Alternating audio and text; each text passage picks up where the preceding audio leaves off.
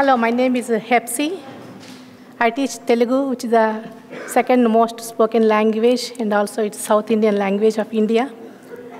Today my students, elementary students, will be enacting a play, famous play called Kanyasulkam, written in 1892 by a famous poet called Gurajada Appa. In this play, Gurajada addresses many social evils of in those days, such as bride's price, child's marriage, and the pathetic condition of young widows, ill treatment of women, and superstitions and greediness of men of those days. He also addresses a language issue, classical language versus colloquial language. So throughout his play, his diction and his sentence structure shows how the language, how much different it is from the written language. Literature is a powerful tool for the reformation of so many social evils and how we can use and how can make a positive influence on the society. This is a very good play which is applicable even to this day. And the performance starts with a classical dance by a courtesan, which is a common practice in those days, and following with a scene from a angry person named Agnihotra Danlu, who accepts to give away his 9-year-old young daughter in marriage to a 60-year-old man for 1,500 rupees, which is $30 worth today. Without consulting his wife, she opposes for that, but he wouldn't listen to anyone. The poet addresses so many situations like this, which has a good ending at the end. Definitely he made a positive influence on the society. Hope you will enjoy the performance of our students.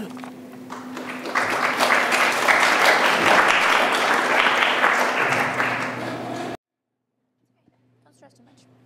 No, don't stress. Oops. Sorry.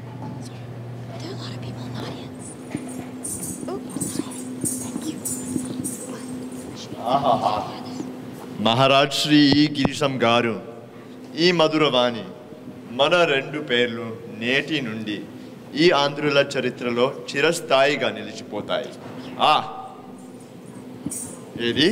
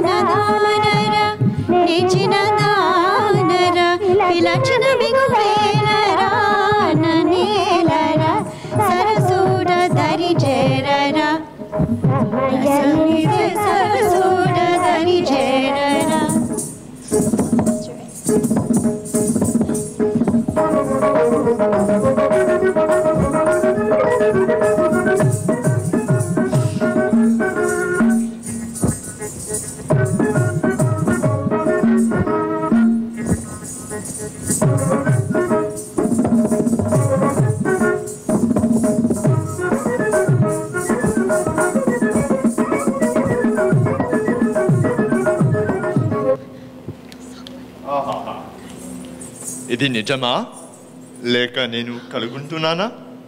ఆహా, ఈ నృత్యం చేసింది రంభ, మెనక, ఊర్వశ, తిలోత్తమ. ఆహాహా, ఏమి ఆనందం, ఏమి ఆనందం.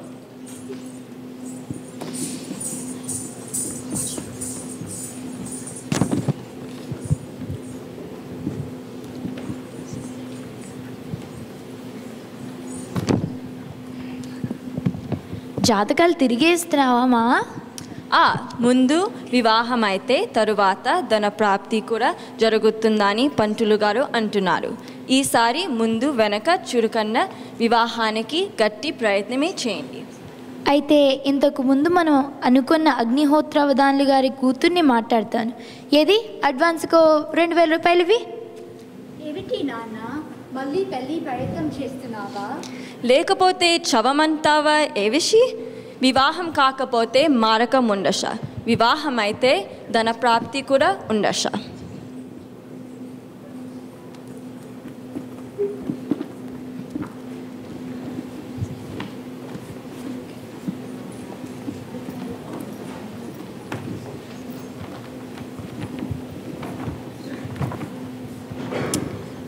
అమ్మాయి, లుబ్ధావధాను గారు ఉన్నారా? వల్లమ్మా, మీ నాన్నగారితో చెప్పు. రండి, లోపలికొచ్చి కూర్చోండి. ఓం విద్యాం గాయత్రీం. నాన్న, నీకోసం ఎవరో వచ్చారు. వేదముండ గోల. సంధ్య వాచుకుంటూ ఉంటే రామాయణంలో పిడకల వేటల గొడవ. వెదముండని చేనే చేశారు, అస్తమానము దాని మీదనే చిరుపురమంటారు. రామచంద్రపురం అగ్రహారం నుండి రామపంతులతో వచ్చారు. చెప్పితే ఏం తప్ప? పసిపిల్ల దాని బ్రతుకుల అయిన దాన్ని జాలి లేదు కదా. ఈ ఇంట్లో ఆడపిల్లై పుట్టడం కన్నా అడవిలో చెట్టై పుట్టడం సుఖపడి ఉందువు. ఓహో, ఇదే రావడమా? అమ్మాయి, పంతులు గారికి మంచి నీళ్ళు తీసుకురా. ఆ లుబ్ధావధాను గారికి మీ అమ్మాయికి సంబంధం పొచ్చుకోపోదామని వచ్చాను. మీ అభిప్రాయం? అతగాడికి పిల్లనివ్వటానికి అభ్యంతరం ఏం లేదుగా. కానీ అతగాడు 800 ఎక్కువ అడుగుతున్నాడు. పిల్ల వయసుని బట్టి కదండి అడిగాను. సరే, ఎలాగో అతగాడిని ఒప్పిస్తాను. కానీ నన్ను మాత్రం మర్చిపోకండి. ఈ అమ్మాయికి 9 ఏళ్ళు ఉన్నాయండి. ఉభయ ఖర్చులు పెట్టించి రామచంద్రపురం అగ్రహారంలోనే వైభవంగా వివాహం చేస్తాను. మా వాడికి పెళ్ళయ్యే సందనం తతిస్థించిందండి.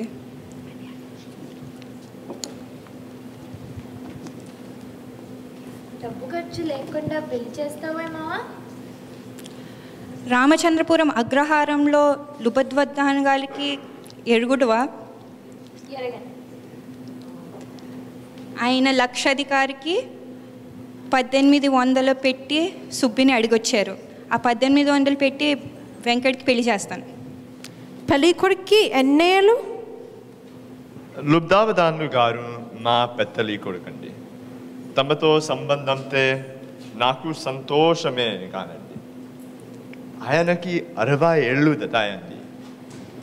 ఎదవైనా సెల్లింగ్ గర్ల్స్ అనగా కన్యాశుల్కం. డామిట్, ఎంత మాత్రం కూడదండి. నేను పూనాలో ఉన్నప్పుడు అందు విషయమై ఒకనాడు 4 గంటలు ఒక్క బిగిని లెక్చర్ ఇచ్చానండి. సవకాశంగా కూర్చుంటే కన్యాశుల్కం కూడని పని అని తమ చేతనే ఒప్పిస్తాను. నాతో చెప్పకుండానే? అన్నయ్య, ఈ సంబంధం చేస్తే నేను నుయ్యో గుయ్యో చూసుకుంటాను. పెద్దదాని రోము మీద కుంపట్లాగా భరిస్తూనే ఉన్నాం. ఆయనకి ఇంత ఈరోచిన కష్టం సుఖం వల్లు నాటక ఈ దౌర్భాగ్యపు సంబంధం కల్పించు కూర్చారు. నీ బతికి బాగుండాలంటే ఈ సంబంధం తప్పించు. ఈ సంబంధం కూడితే ఈ కొంపని అగ్గెట్టేస్తాను. వీళ్ళమ్మ సిగతరగా ప్రతి గాడిద కొడుతు నా ఇంటికి వచ్చి నా వల్లనే అన్ను చేస్తాడు. సరే